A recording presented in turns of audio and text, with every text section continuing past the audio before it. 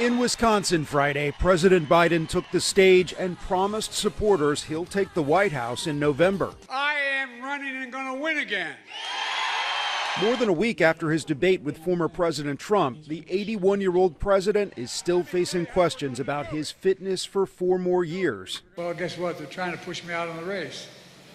Well, let me say this clearly as I can. I'm staying in the race. In an exclusive interview with ABC News anchor George Stephanopoulos, the president dismissed questions about his age and abilities. Can I run the 110 flat? No, but I'm still in good shape. Are you more frail? No.